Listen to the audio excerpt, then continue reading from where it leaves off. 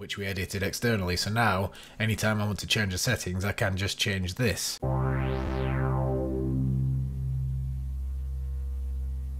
Hello, and welcome to another How to Code a Game Like Minecraft in Unity video. This is part 18, I think.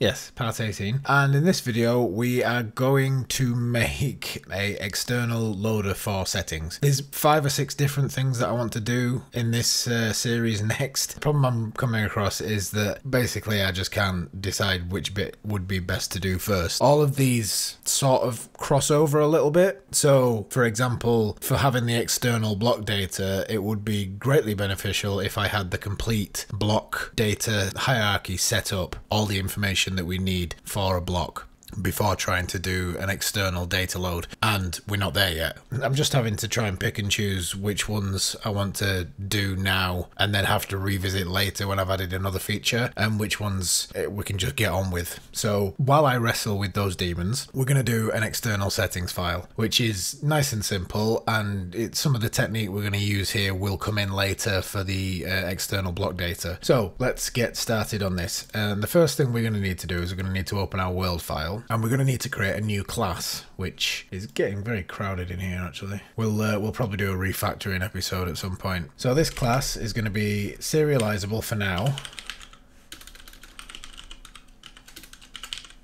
which if you don't remember it needs to be serializable so that we can see it in the inspector here. And then we're just going to call it public class, nice and simple, settings.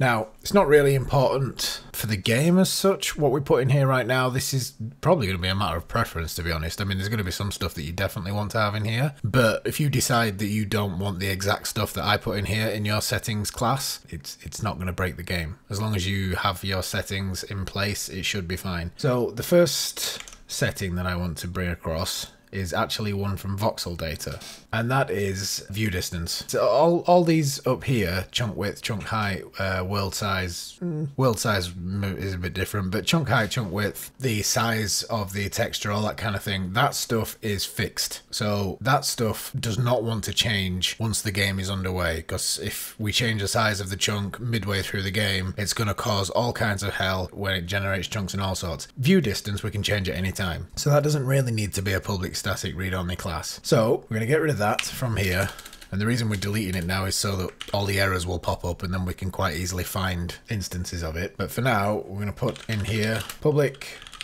nope, it's not an int, not a float, public int view distance. And then what we'll do just to get rid of those errors for now is we'll come up to the top, we'll go here and we'll create a new public settings, and we'll just call it settings. And then if we go find these instances, instead of voxel data.view distance in chunks, we're just going to say settings.view distance. And then we'll copy that and replace all these. And now if we go into our world in the inspector, we should find we have this settings drop down here, and in the view distance we can change the view distance. We had it set at 5, so I'm going to bump it up to 9 just so we can see a difference in it working, and we'll run that and hopefully it should all work. There we go, and it's taking longer to load this time, but it is loading much more world than it was loading before. And obviously when the game's actually running properly you wouldn't see this happening, because you'd be looking at a loading screen while the world is being generated. I'm going to bump that back down just because we're going to be loading the game and unloading it and everything, so we don't have to wait that long every time I load the game. But now that we've done that, the next thing we need to do is decide what we want in here. So one of the first ones, and it's one that people have asked about in the comments quite a few times, is the mouse sensitivity. So we'll create a new float, and we can organize these later. For now, let's just put them in as they come to mind. And then to implement mouse sensitivity, we'll open a player script, and if we go find where we rotate things, so mouse horizontal, mouse vertical, we'll times that by world.settings.mouse sensitivity. Then we'll go back here, and just for ease sake, we'll put a range on that. So we don't want it to be 0 because that wouldn't move at all, so we'll start with 1F, and we will go up to 100F. Which might be a bit excessive. We'll test it and see. There we go, we've got a mouse sensitivity slider. So 1 is basically what it was before. So let's just run that and see how much of a difference changing it makes. Oh yeah, that's very drastic. Okay, so maybe up to I dread to think what 100 is going to be. Unusable is what 100 is going to be. So we'll change those values a bit. Let's go 0. We've got 0.1 to 10. I don't think anyone's going to need to go more than that. And obviously 0.1 also pretty much unusable. But you get the idea. So I think 2 will be a nice value for now. And obviously play with these values, get everything how you like it. So the next one we will add is enable threading. We'll start to break these into categories. So this one wants to be up here. And we're going to call this, what did we call it in the up here? Performance. So yeah, view distance, enable threading, that all falls under performance. And then this one we'll just call controls, I guess. Now I'm not sure if these headers will actually show up, because I think you need to... Oh, they do, okay. I seem to remember there being a thing, maybe it was an older version of Unity, where if you didn't have a class in its own file, sometimes the headers didn't show up in the inspector. But maybe I'm remembering that wrong. Actually, it might have been scriptable objects. So now that we've got that, let's just go up here and we will delete that. And then once again, we can swap out our enable threading references for settings.enable threading. And then we want that enabled. We'll have a new category, which we'll call WorldGen. And then we'll put in here, we'll put our seed. So actually that wants to be public. Public seed, public int seed. And then we'll go up here and we'll delete seed from here. And then if we go down here, we can just stick settings in front of that. And that fixes that. That now becomes part of our external file. And again, you wouldn't really have that in your settings file. This is more for game settings. So this is just to get more values into the settings, because if we're going to save it to an external file, it seems a bit pointless just saving 3 values. So we've got our seed in there, and then we'll just put a random value in there. Now we can't put our biome in there because we can't save a biome. The way that we're going to save it, we can't save a biome file. We can do other stuff. It doesn't actually matter because that's not how the biomes are going to work when we get further into the world generation, so that pretty much just ignore that biome file. And then we'll just stick a few other values that don't actually do anything right now, but you know, we can save them anyway. So header, we'll call this one GameData. Yeah, we'll go with GameData.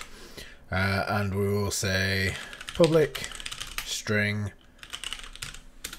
version, and I think we will go with that. So if we just wait till version pops up, 0.0.01, I don't know. So we've set the settings in the inspector here. We're now going to save those settings to a file, and we're going to use a JSON file. So if you don't know what JSON is, it's basically a way of saving data in a very readable format, although the way Unity outputs it, there's no line break, so it becomes incredibly less readable. But it's a readable format, so it's clear text, and you can quite easily save fields. So we could have multiple instances of game settings, for example, and then each field within those game settings, and it saves them in parentheses in curly brackets, and then you can extract them back out of the file in much the same way. So if we're going to go back into our world, and we're going to need, if I can remember the name of them, system.io,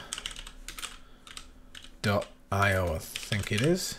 Well, there's no error, so that must be the right one. We'll go down to start, and before we get into anything else, we're going to say new string JSON Export equals, and then we want JSON utility dot to JSON, and then we're going to pass it these settings. So basically that is going to take our settings file, settings class, sorry, convert it to JSON formatting, and then stick it into this string. So if I then debug.log JSON export, now if we then run that, and we look in console, you can see that we've got all the data all the data that we've just saved in that settings class has been saved into that string there. So what we can do then is we can save that string to a text file. And the way we'll do that is we'll say file.write all text. Then we're going to pass in application.data path plus, we'll call it settings.cfg. I don't know. It doesn't really matter as long as the file format is correct. Unity doesn't care what you call it. And then we're saying JSON Export because that's the JSON string that we're passing in. And this actually wants a slash there because the application path doesn't include a slash. So if we then try that, and this time we're going to be watching our asset window rather than our console, we should see a file pop up. Again, we don't. Oh, there it is. And as you can see, we have all our information there. And now what we can do with this is we can then load back out from the file that we've just saved to. And then the way we're going to do that is we will comment this out to start with. We don't need this, we don't need this. And then we start off with a string which we're going to call JSON import, and it's going to equal file.readAllText, read all text. And then we want this exact same path. And obviously if you ever change this settings location or the name of the settings file, it's going to cause problems in here. Pass in that exact same path. So that will load in the same way that we converted our player data to a string and then exported that string to a file. We're now bringing that same data file or that same data back in as a string. And then we're going to say settings equals JSON utility dot from JSON, and then we want to give it type settings, and then we say JSON import. Now if I run that now, we're not going to see a whole lot of, well, we're not going to see any difference unless something's wrong and there's an error. However, if we now change, if I open this up and I change, let's say view distance to 15, something big, and then save that and we press play, we're now getting a much bigger world. And if we look at our world script here, our settings now has 15 as the view distance because that has been loaded from the external file, which we edited externally. So now, anytime I want to change the settings, I can just change this. And obviously the plus side of that is if you ever for some reason accidentally wipe your inspector or anything like that, all of the information will be stored in your settings file, which right now, when we've only got this many settings and some of them aren't even necessary, is not a big deal. But as the game progresses, it will become more of a big deal to have your data stored external to the Unity editor. And especially when we really start getting into the block data types, because right now with whatever we've got in here, 12 different, or not even 12, 11 block data types, it's not, again, not that big a deal. But if you think about, there's something like, I'm sorry, I'm not sure exactly, 256 default vanilla Minecraft blocks. I might have just pulled that number out of thin air, but there's, you know, quite a few blocks, and if we had all the information for all of those blocks stored in the inspector here, and then we accidentally deleted that array for some reason, or renamed it in the script and forgot that that clears all of the array data here, that would be a nightmare. So that's all for now. Like, this is a bit of a this is a far shorter video than normal, especially for a Minecraft video. I did mention at the start I'm having a bit of an existential crisis as to which direction to go next. The lighting obviously is important, but the lighting is another one that is kind of, do I want to wrap that up in with some more shader work, because some of the shader is far from finished. It's just we had got it far enough done to be able to do the lighting, and I didn't want to spend episodes and episodes on the shader.